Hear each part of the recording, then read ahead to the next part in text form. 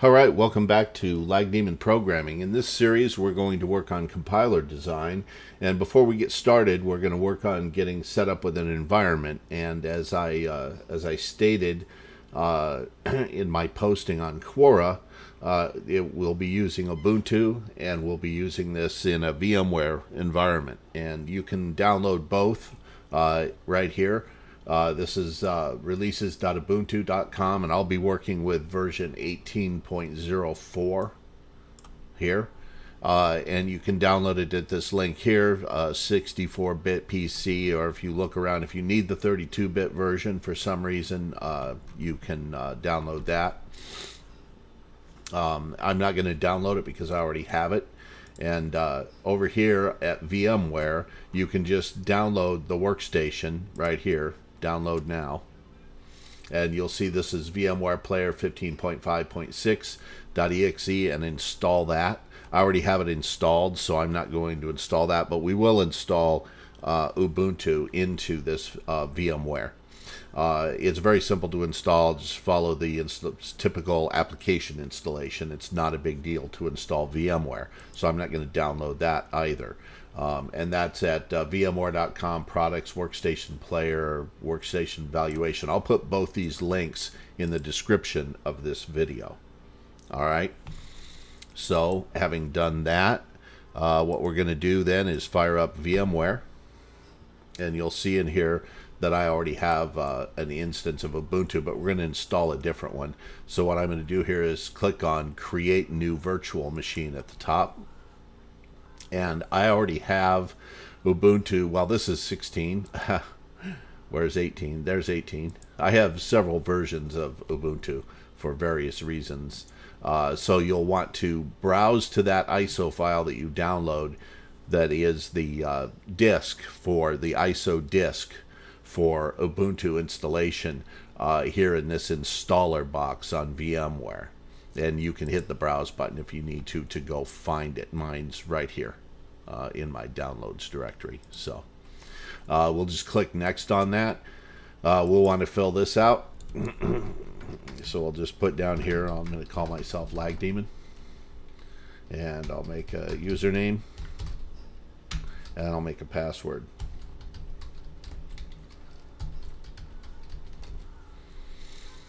And that's going to allow me to have that username and password, and Ubuntu will set you up as a sudoer, which we'll get into. If you're not familiar with Linux, I'll explain what sudo is. We're going to have to use that for a variety of installations.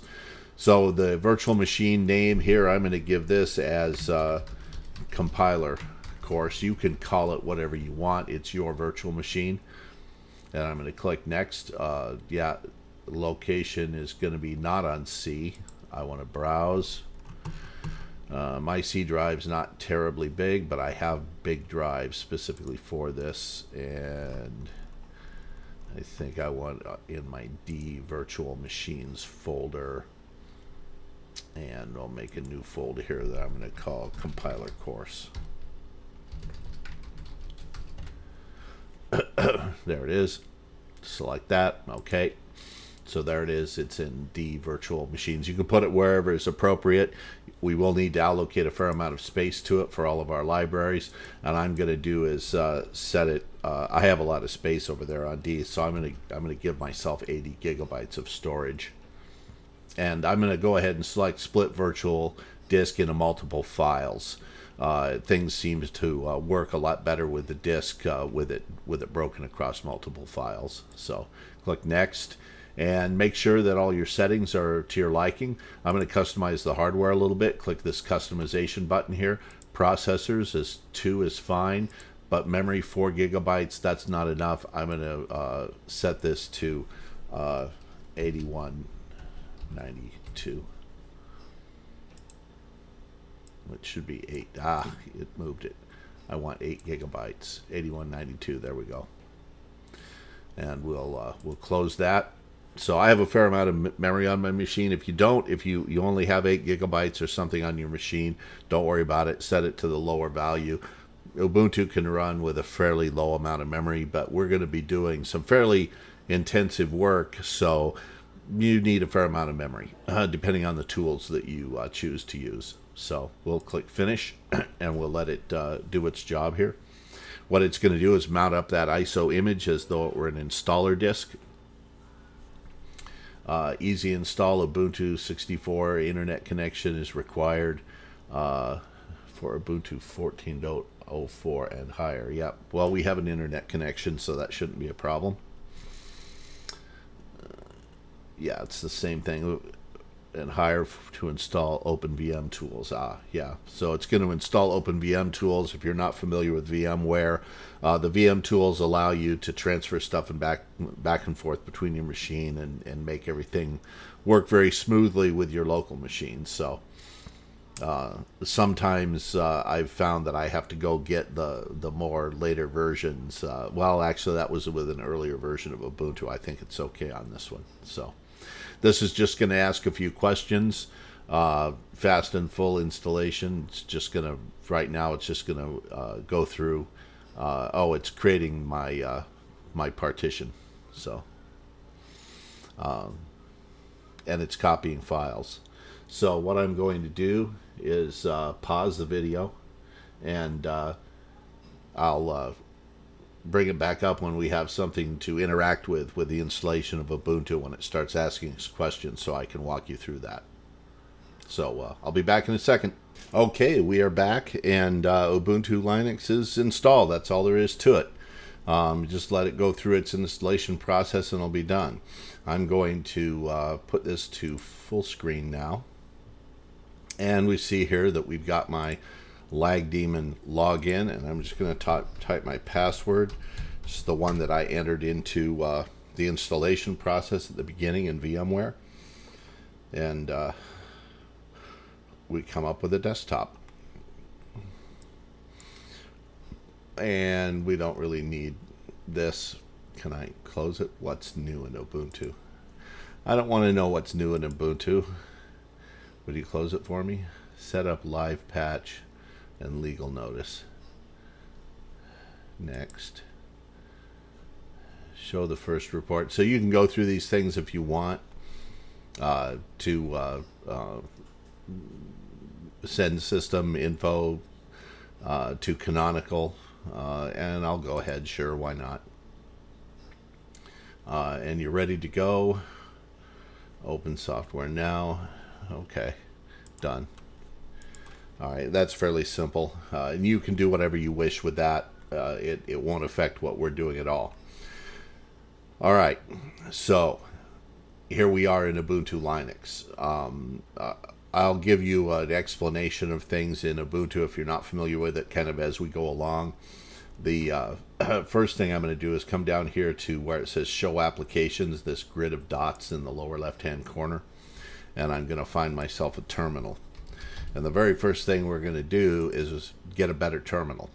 This isn't bad, but I can't easily expand the text on this, and it's just a simple terminal. So what do I want to install? Well, I like the terminal Terminator. And you don't have to do this. You don't have to install this part. I need to, because I think it'll be a better experience for you on the video for me to use this this special terminal. And this will give me an opportunity here to show you sudo, S-U-D-O. What that means, super user do. And as having just installed this, Ubuntu has given me access to sudo. It lets me act as though I'm root. And apt is a shorthand for aptitude, which is a package manager used by Ubuntu Linux. So we want to sudo apt, which is going to tell it do this as the super user, and we want apt to install, and the program I want to install is Terminator. Just like that, sudo apt install Terminator. And I hit return. It's going to ask me for my password. That's the password of my account to verify that it is in fact me. Sudo apt update. Why does it lock? Unable to lock administrative directory. Let's do sudo apt update.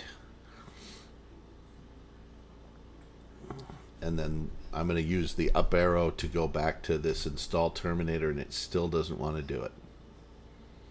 Another process is using it as something. Is Ubuntu installing something? Nice. So I just installed Ubuntu, and I'm not sure I've ever tried to do this.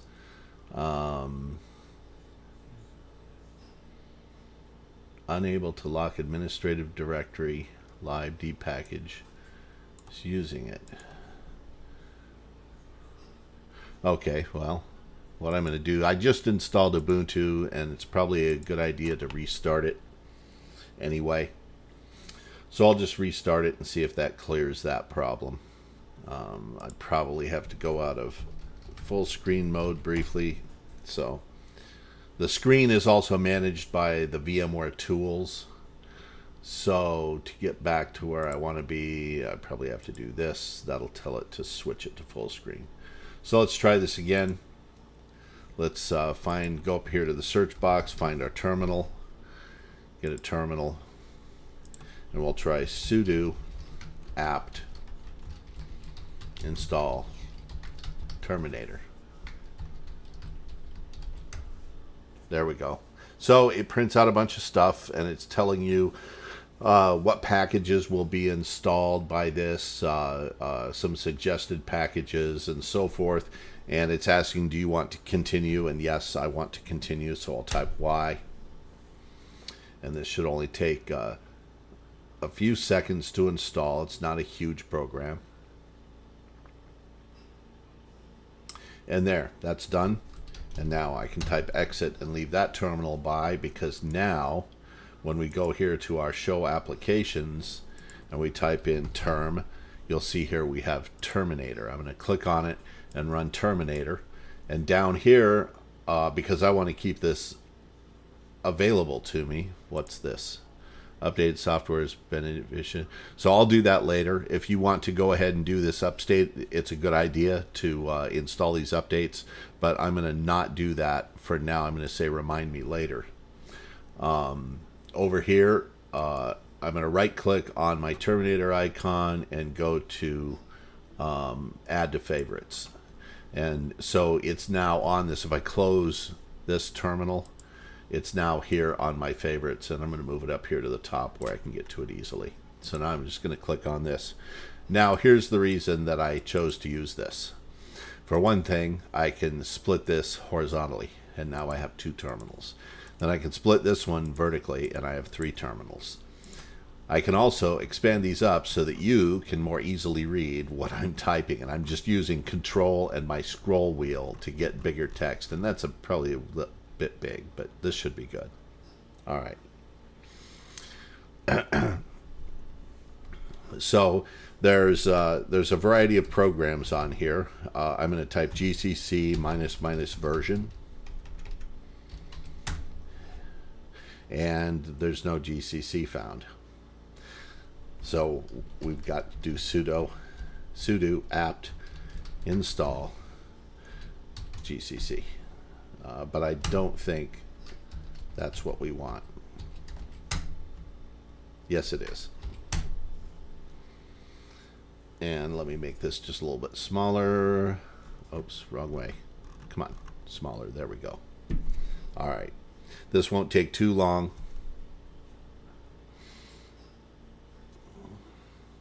So Ubuntu is really nice. It comes up with a lot of good suggestions. So GCC is our C compiler.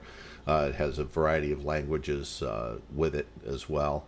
And we probably want to install, and we're going to install some other things here. So let's see if we've got CMake -- version, and we don't have it. So there's a couple of options.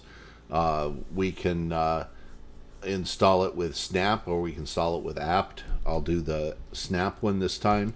We go sudo snap install CMake. Snap is a slightly different product. Well, the version of snap CMake was published using classic confinement. This may perform out. If you understand, repeat -- classic snap. I forgot this -- Classic.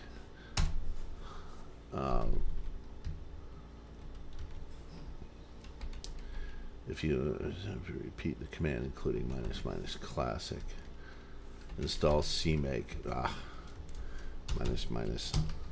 classic. There we go. So CMake is our build environment that we're going to use to construct our code. It's a very powerful system. I'm going to show you all about how to make that work correctly and do what we want to do. CMake is basically a way of creating things platform independently, very platform independently, by finding the packages that it needs and so forth. It's a very powerful system. We'll go through it. We'll use it in a very simple manner at first, but as we build up our language, we'll probably be adding more and more features to it. So, and I'll show you how all that works. But we need to get all of this software installed first.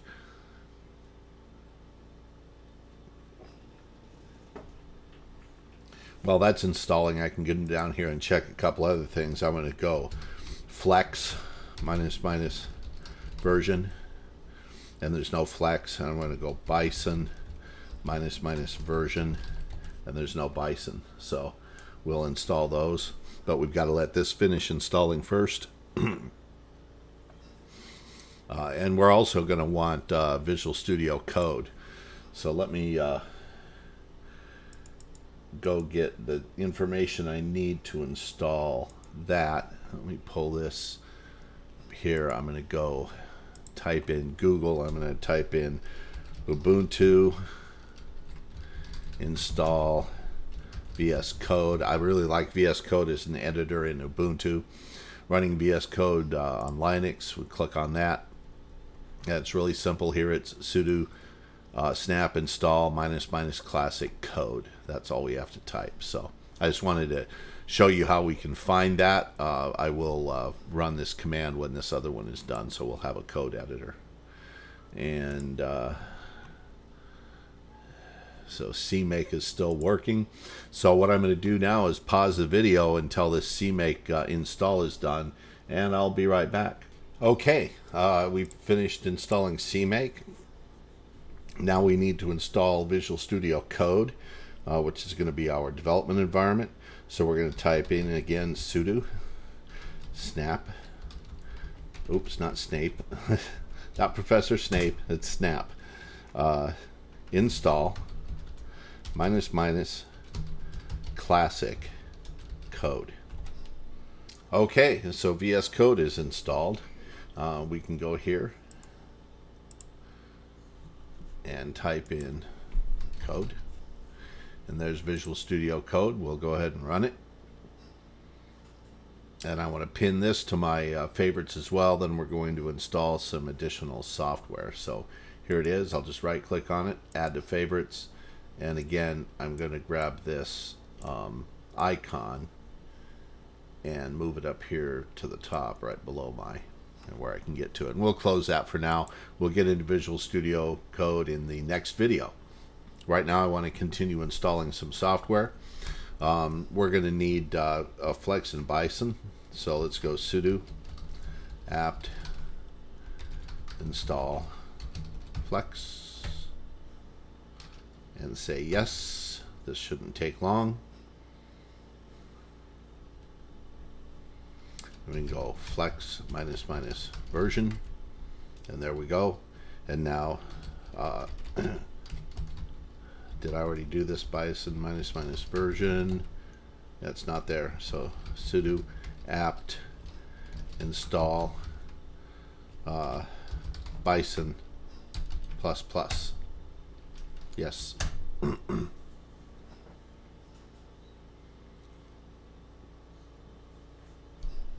And the last thing that I'm going to need, you don't absolutely have to do this if you don't want to, but I need to install Git. Because I'm going to be saving this stuff into a Git repository when we start building up our development environment.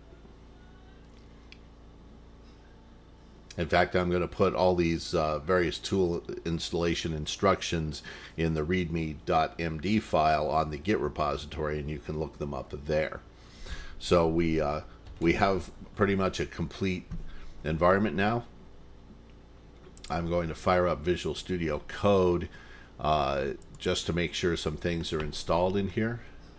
Actually, we can do some things. We can click on this icon here that says extensions, and there's tons and tons of extensions you can install into Visual Studio Code. And so the first one that I want to look up here is CMake, and we want to install this CMake language support. There's lots of them. There's CMake tools. We can click on these and see what they're all about, see what their rating is. This one's got a 5-star rating, and it does some real nice syntax highlighting. I'm going to install that one. It only takes a few seconds and it's installed. Now I want to type in Flex and Bison here. Flex Bison. There's Lex, Flex, Yak, Bison. This is probably a pretty good one. It's only 3 stars. Bison has no stars. I don't want Angular snippets. I believe this is the one I normally install. Yeah, Lex, Flex, Yak, Bison, install.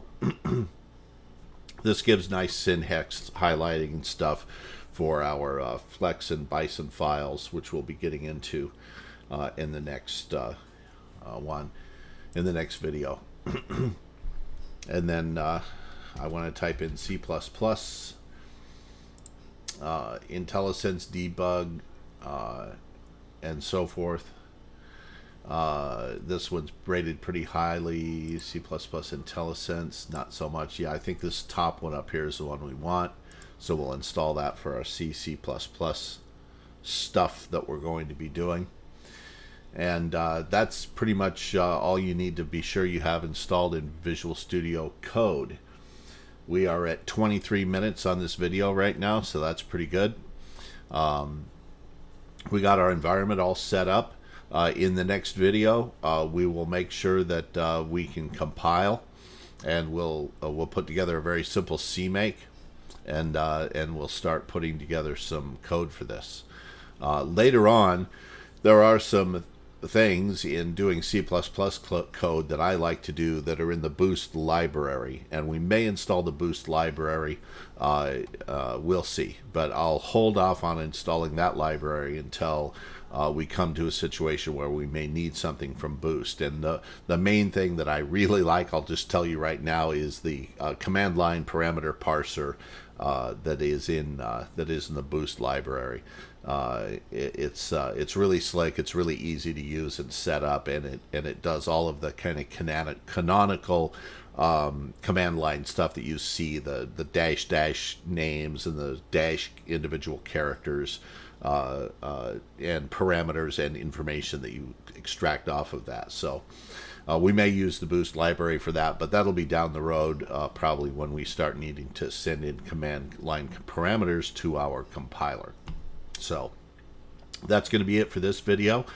Thanks for watching. I hope you enjoyed it. In the next video, we will definitely start doing some coding. So thanks for watching. If you liked the video, hit that like button. If you really liked it, hit that subscribe button. And if you want to get notifications, hit that notify button. Thanks, and I'll see you in the next video.